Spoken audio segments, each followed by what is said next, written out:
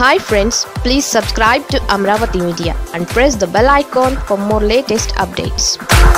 సంక్షోభంలోనూ రాజకీయం ఇంతకీ ఏది నిజం? రాజకీయ విమర్శలకు కరోనా కూడా ఒక ఆయుధంగా మారింది.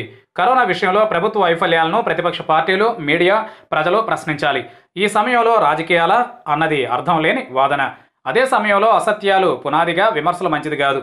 అది రాష్ట్రానికి చేటు కలిగిస్తుంది. ఏపీలో కేసులు పెరుగుతున్నాయి అనే దానికన్నా బయటపడుతున్నాయి అనడం బాగుంటుంది.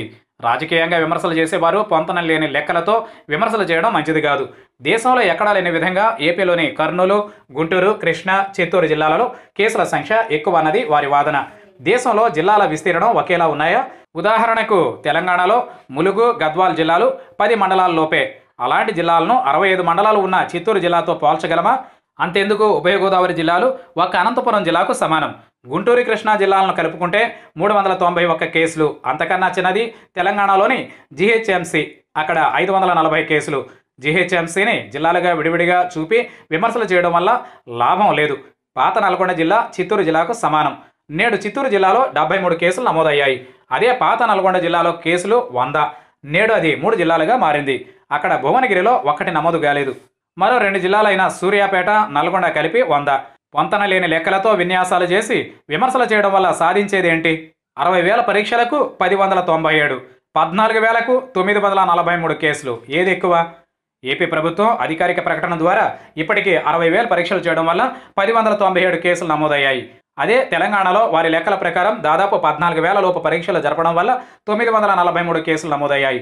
సమస్య తీవ్రతను ఎలా లెక్కగడతారు? ఈ లెక్కల ద్వారా ఏపీలో ఎక్కువ కేసులు నమోదయ్యాయని రాజకీయ విమర్శలు చేయడం సమంజసం కాదు. మరో ముఖ్యమైన ఉదాహరణ, తీవ్ర ఆందోళన చెందుతున్న మహారాష్ట్రలో అందుతున్న సమాచారం ప్రకారం 75,838 పరీక్షలు చేయగా 5,221 కేసులు నమోదయ్యాయి. ఎక్కువ పరీక్షలు చేయడం వల్ల కేసులు బయటపడుతున్నాయి అన్నది కీలకం.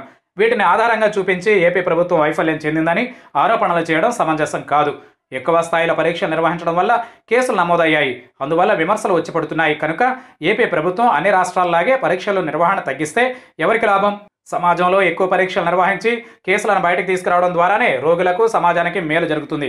కరోనా సమస్యకు పరిష్కారం లభిస్తుంది. అధికార పార్టీ, ప్రభుత్వ నిర్వాహకం వల్ల తప్పు జరిగిన చోట స్పష్టంగా పేర్కొని ఖచ్చితమైన విమర్శలు చేయడాన్ని తప్పు పట్టలేము, అవసరం కూడాను.